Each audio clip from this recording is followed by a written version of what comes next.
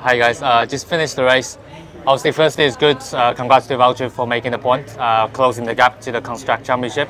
For my it's a pretty clean race. We went for a different strategy, just hopefully one way or another works. So yeah, for me, obviously a little bit more difficulty with trying to keep my track position. But at the end, I think we made a step we can, and let's move forward for Singapore. Yeah, I think on my side we got the strategy right today. Completed the one stop, which was today, I think, the fastest strategy for us. I think Joe did a great job as well, covering many of the competition. So overall, with the car we have, I think good to get 1 point. So I think we got things pretty much right.